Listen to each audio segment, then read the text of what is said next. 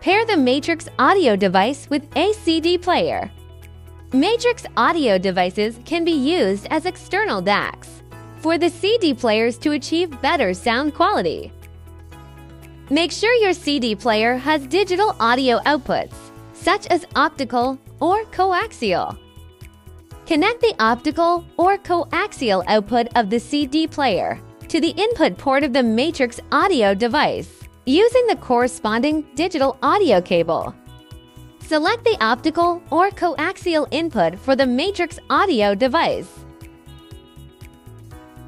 At this point, the CD player will only function as a CD transport.